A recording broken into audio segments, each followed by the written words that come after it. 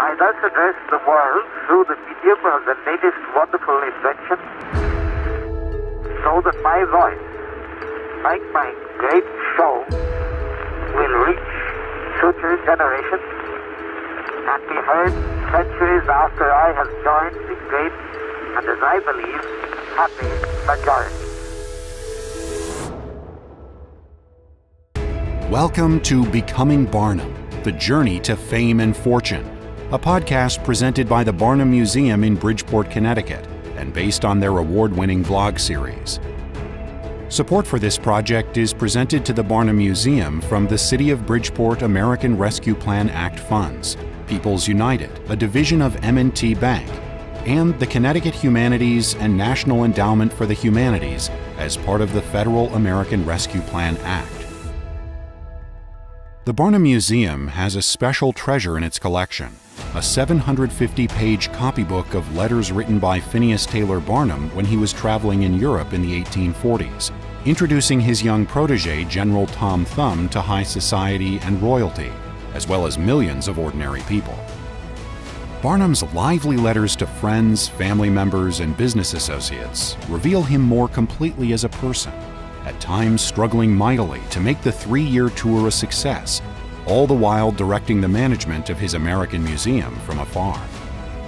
They also offer insights into Barnum as a husband, father, and nephew, and as a mentor to the child actor-entertainer whose popularity resulted in their meteoric rise to fame and fortune. In his mid-30s at the time, Barnum proved himself a tireless go-getter, calculating risk-taker, and astute entrepreneur decades before his name was attracting crowds to the greatest show on earth. These letters offer a window into the hardscrabble era of show business, revealing how Barnum went about acquiring, hiring, and commissioning attractions, and promoting his museum and the General Tom Thumb tour in Europe. Join us as we travel back in time to learn, through Barnum's own words, about the real person behind the legendary P.T. Barnum.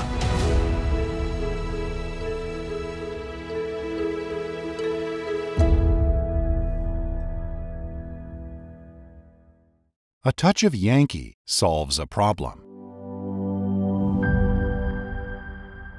At the end of our last podcast, we left matters concerning General Tom Thumb's stop in Bordeaux, France, very much up in the air. Mr. Barnum was infuriated by the demands of the Hospice Commissioners, who expected a far larger percentage of the gross receipts than Barnum felt reasonable. They were asking much more than he had paid in Paris, or in any other place for that matter, and moreover, he claimed it would actually cost the general more money to perform there if they insisted on their 25% and the theater getting another 20%. Barnum threatened to bypass Bordeaux and go on to another town, which would mean the commission losing all income from the taxes Barnum would have paid, even if it was at a lower rate. And yet, it didn't sound like Barnum was ready to give up his plan to wow the Bordelais, that is, the citizens of Bordeaux, as he referred to them. There were hints he was working on a plan to best the commissioners. So, who triumphed in the end? As it turns out, we get quite a story. Barnum had learned some of the history of Bordeaux, and upon finding out there was actually a separate town or commune within the town, a solution to his dilemma unfolded. In a letter dated August 27, 1845, to My Dear Dignan, Barnum explained, "Once upon a time, Bordeaux was a little village, and at that time the little village of Vincennes only lay 1/2 mile off. Bordeaux has continued to grow and increase, and at present it not only contains 11,000 souls, but it has also extended its boundaries and its dense population quite beyond Vincennes and completely surrounding it. Yet, singularly enough, ancient Vincennes has preserved her rights and independence, and is at present governed by her own mayor and municipal officers, although located almost in the heart of Bordeaux. The consequence is I have hired a spacious saloon in the commune of Vincennes, arranged with the Hospice of Vincennes to pay it only 10 francs per day, and as there is no theater in that commune, I pay not a farthing for theaters, but snap my fingers and laugh at the theater and hospice of Bordeaux, for the saloon in Vincennes is as central as any saloon in Bordeaux proper. That is, strictly speaking, a Yankee trick. Barnum had described the situation to another correspondent, friend Huet, a few days earlier, noting, "There is a magnificent garden and dancing saloon in Vincennes, only 3/4 of a mile from the center of the city. Thousands of people go there every Sunday. In fact, walk past it every day to promenade, and omnibuses run there from the center of the city for 3 sous. Confiding to Moses Kimball, Barnum's showman friend and competitor in Boston, he wrote, "They are all crazy to see the general, and will do so at any price. So, to be revenged, I have fixed the price of admission at 3 francs each. It usually, outside of Paris, is 2 francs. And I'll raise hell here for 10 or 12 days, and no mistake.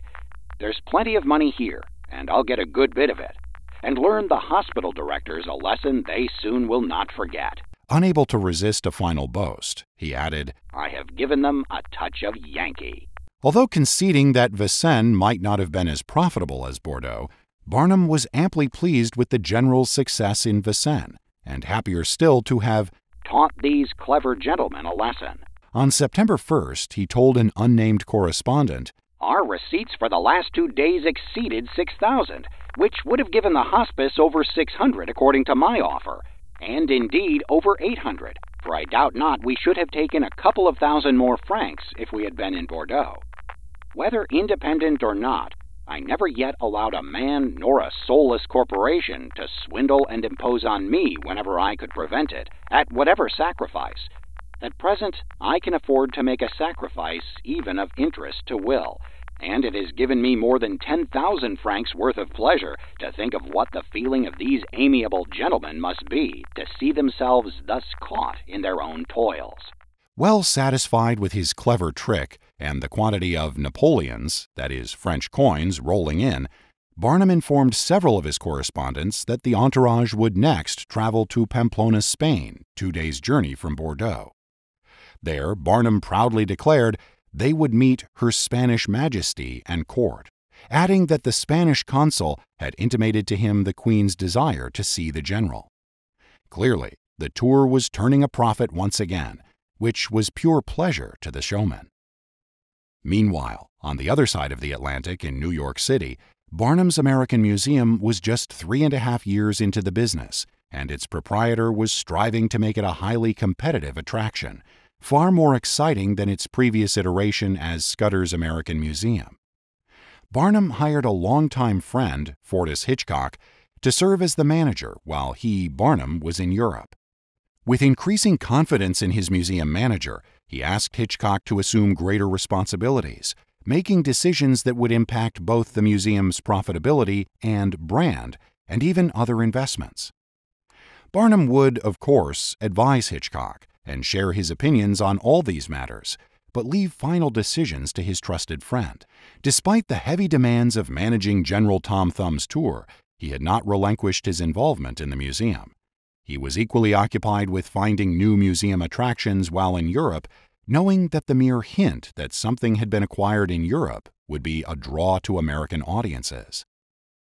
In a minute, we'll see what's happening with the American Museum. An awful great fire in New York. Earlier, we left Mr. Barnum with plans to take General Tom Thumb and his entourage to Spain, where he eagerly anticipated an audience with the Queen, as well as introductions to the dukes and duchesses who would be with Her Majesty in Pamplona. While they journey forth, we will turn back to probe some other facets of Barnum's letters in the July to August 1845 time frame we've thus far been exploring. We've found some tantalizing comments that bear investigation, especially those concerning his American Museum and the state of things in New York City that summer. To make sense of the brief yet curious references in Barnum's communications with his business associates, Adrien St. Pierre consulted New York newspapers of that period to find out what was going on. You can read these newspapers by visiting the Library of Congress's online newspaper database. On a couple of occasions, Barnum mentioned the idea of purchasing Peale's collection as a backup in case the American Museum's collection was consumed in a fire. What exactly did he mean by that? You may be familiar with the legacy of Philadelphian Charles Willson Peale's artistically gifted family, and that two of his sons followed in their father's footsteps by also opening museums of science and art, located in New York and Baltimore.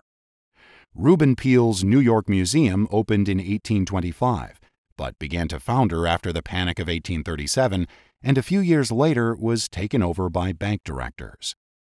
The story of that museum's demise gets complicated.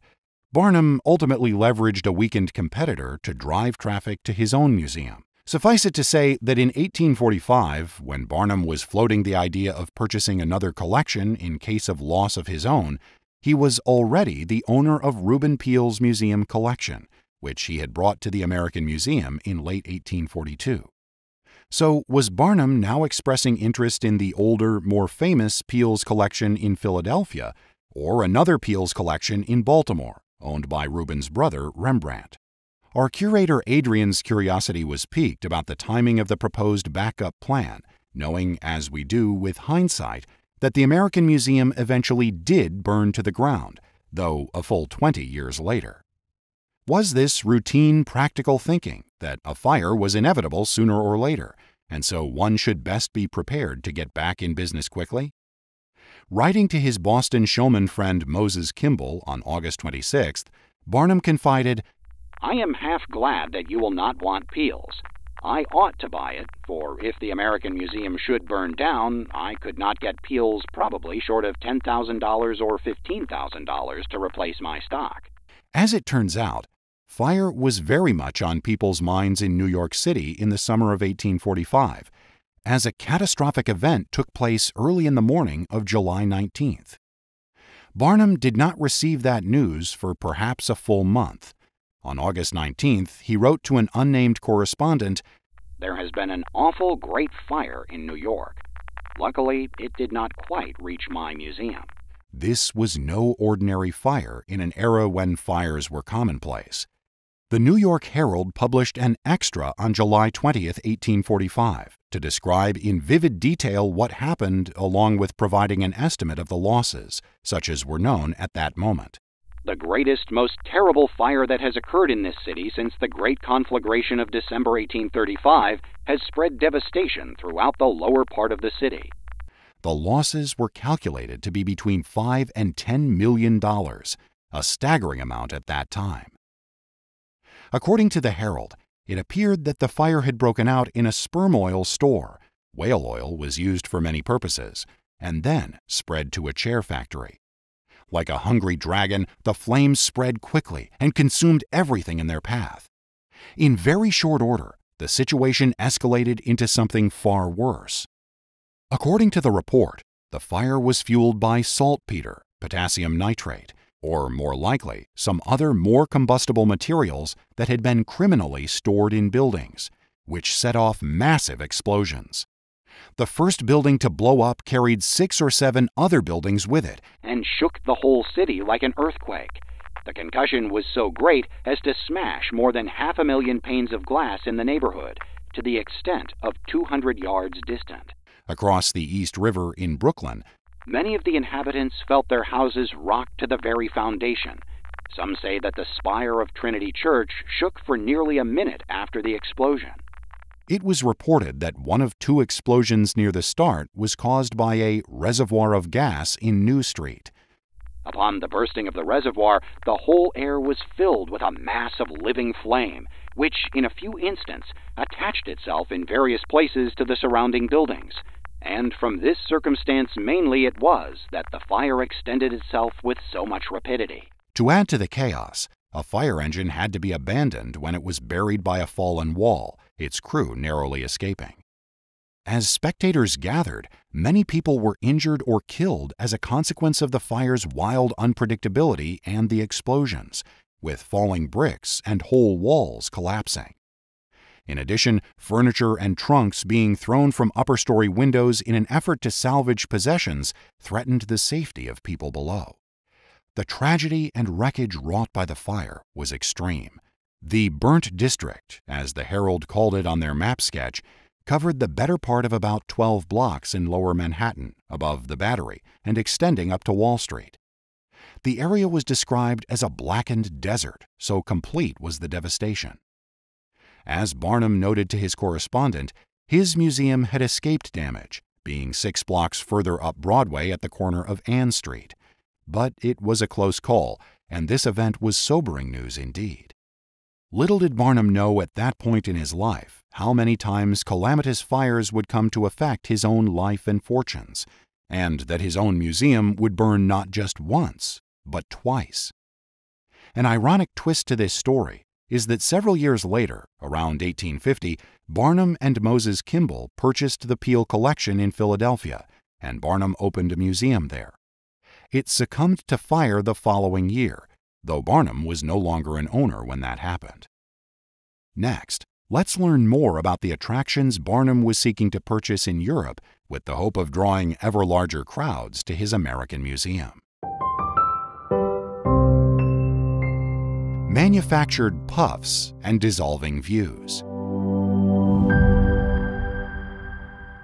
Barnum's distance management of the American Museum while he was on a 3-year tour in Europe had its ups and downs. He clearly reveled in seeking novel attractions that captivated London and Paris audiences with the idea of acquiring them at the lowest possible price and sending them to America.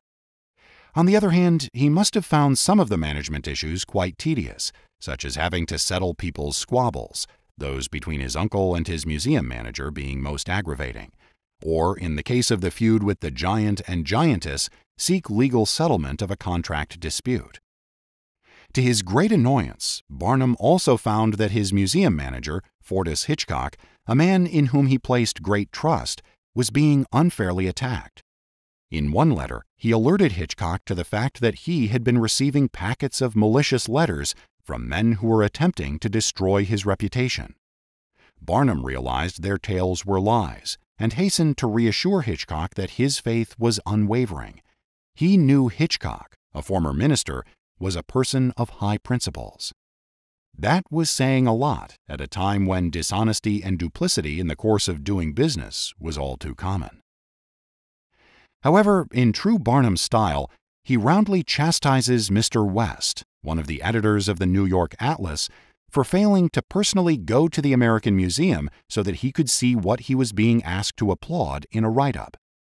On August 16, 1845, Barnum wrote from Bordeaux, "I have a word of complaint to make, and that is that you don't find time once in a while to peep into the museum and see what's going on.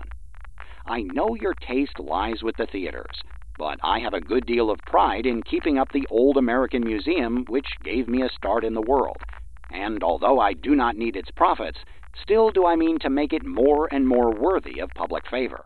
Barnum was feeling annoyed by West's inattention because he had invested money in a new attraction and wanted West to praise it in an editorial or article, a more effective way to persuade the public than advertising. He goes on, "If you would just drop in an hour, one evening per week, whenever anything is new, you could scribble a few lines which would appear more like reality than all the manufactured puffs which could be written in a 12-month. The latest of new attractions? Dissolving views. Barnum explains, "Those dissolving views and other fixins which Professor Swift is bringing out actually cost me in London between $2,000 and $3,000, and I think will please the public highly. Yet I see they are not even mentioned in the atlas containing the advertisement of their first appearance." Although Barnum could rightly claim many popular entertainment firsts at his museum, the reference to the advertisement of their first appearance should be understood to mean at his museum, rather than the first time dissolving views had been shown. 10 months earlier, an ad for the Apollo Rooms appeared in the New York Herald, September 24, 1844, describing an exhibition of dissolving views. "Quite a novel exhibition takes place this evening at the above room, of a new instrument called the basinoscope, which exhibits a very humorous series of dissolving views." Articles in Baltimore, Maryland, and Alexandria, Virginia newspapers suggest that dissolving views were shown there in 1843 and 1844. Even a poem in praise of dissolving views was published several times in the newspapers.